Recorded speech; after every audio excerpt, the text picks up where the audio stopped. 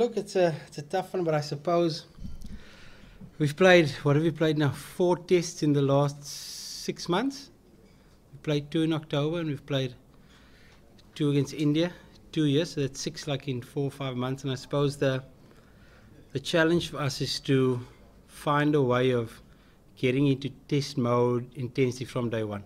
It's difficult to play 2 tests, then 2 months later play another 2 tests, and then 3 months later play another 2 tests. So I suppose it's trying to get the test match intensity as soon as possible. Like I've said before, it's difficult to arrange a warm-up test match for a test match. You can't do it. So it is a challenge for us. It's probably the biggest frustration because we know we're a better side than what we've done in the first test matches of the last couple of series. But that's just the way the schedule is. We've just got to make do with it. Look, we obviously need to sit down with a selection committee over the next day or 2 and try and finalise an 11. But it's difficult to say 3 days out. I think so. It's a breakfast area the day after winning a cricket game and losing a cricket game are 2 totally different areas. And no matter how you try not to emphasise the importance of winning because you want to focus on your processes, it is very important. We know that. And just the general vibe around a team after a good win is so much. There's so much more energy than after a loss. There's a lot of tension after a loss, a lot of reflection, a lot of what ifs, could we have. And after a win, you just really try and emphasize the good stuff as to why you've been so successful. And that's the feeling I get at the moment. There's a good energy around the side, and guys know they've played more to their potential, probably not at their best, but to their potential over the last test match. If we win 2-1, I'd be happy it's 3 series test match, and if we lose 2-1, I'd be devastated it's not a 5 test match series. So, look, the same thing with when we beat India 1-0, it was very happy having 2 tests, but before the season it was terrible having 2 tests. So, whether it's 3 or 5, it's out of our control. Yeah, look, we've always prided ourselves on our fielding, and we've generally fielded well and taken some great catches, but it's like everything else in the game. If you put 1 or 2 down, there's always a little bit of anxiety around that. Same thing with the referrals. You get 1 or 2 referrals wrong, the next referral comes, you're thinking, oh damn, I better not stuff this up, let's not do it.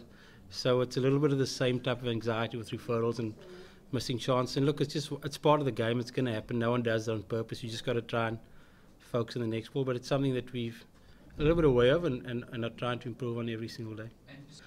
Look, I'm not really concerned about, our focus is not on Michael Clarke. It's making sure that Graham's leading the side well, and Graham's record speaks for itself. It's very seldom that he goes through a series without making a contribution, and I'm talking about the bat because he makes a massive contribution as the leader. So it's not something I'm too phased about. He's a quality player. His record speaks for itself, and he's playing well at the moment. He's looking in good touch. He's just found ways of getting out, I suppose, at strange-ish dismissals at the moment. No, I've sort of got my 11 that I'd like to propose to the selection committee, and it's for them to give the go-ahead for that or not. Yeah, very happy. I think, look, in South African conditions, the spin bowler's job is always a tough job. South Africa, we know we're a nation of fast bowlers and medium fast bowlers who do a great job, and that's just the way we play. So the spinner's role under South African conditions is one very much of a holding role, and I thought JP and Dean did a good job for us in the first test match. Second test match. Look, he's got 100 in the middle order as well. I suppose batting at 6 is a massive advantage for him that he has been an opener because he's often going to face the second new ball. So that's a big bonus for us to have an option like that, batting at number 6. So look, we need to decide on those things closer to the day. Do you think that's an advantage? I saw a great banner at St. George's. Did you see that one? The guy said, I know what he did last summer. It was a great banner, 49 all out or something. But anyway, look, I don't think it makes too much difference. They've played great cricket between that test match and the over the last couple of months. So, look, I'm sure they'll probably look at the highlights over the next couple of days on television and see what's happened here last time. And there will be a little bit of anxiety, I suppose, but that's part of it. We got bowled for 90 here last time. Yeah, I was going to say, it's such a exactly, so up and down game. Yeah. I think it was Gary's first test match in charge. And the day we bowled him out for 40, I think it was at the hospital. His wife was giving birth, so he missed it. Yeah, it was a hell of a game. No, look, it's just great to have him around. I mean, he's a good friend, and he's probably the leading cricket coach in the world. Everybody wants Gary Kirsten around, and we're fortunate to have him for a certain amount of days. And it was always he was always scheduled to join us for the third Test match. It's just so worked out that it's 1-1, and it's a big Test match, and having him around is a big bonus for us. So very happy to have him here. I don't know. He's a wonderful bowler. I mean, he's been in great form for the last couple of months, and if you get complacent against Mitchell Johnson, I think you're going to do so at your own peril. So I don't think we've nullified him at all. We've got to make sure we do our basics really well against him again on Saturday.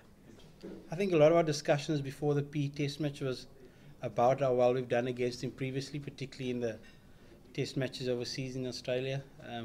So look, he's had an impact against South Africa before, and he probably will at some stage again, but we've also had a lot of success against him before. So we can take a lot of confidence out of how we played him in Port Elizabeth, but there will always be something in the back of your mind, I suppose, about knowing that he's the guy that can turn a session around or can turn a match around. You've got to be on your guard every single time he gets the ball. So here, just yeah, no, we have had a chat. I actually saw him outside now. Looks a good wicket. I think he'll probably want to keep a bit more moisture in it, because it looks like it's a wicket that could be ready to play on tomorrow. So maybe a day or two ahead of schedule. So there's a lot of heat around, so I'm sure he'll be looking to get some moisture in it over the next day or so. Yeah, look, I think it's always a bit disappointing when guys sort of throw those accusations around. And look, we're a seriously motivated team. I suppose we've added 10% to our motivational levels after the comments that he's made. So we see that as a massive form of motivation for us, to show him that and to show the Australian side that we don't need to play cricket in that way, and we pride ourselves in playing the game as honestly and as openly as possible. So we're very motivated by the comments he's made, so probably good for us.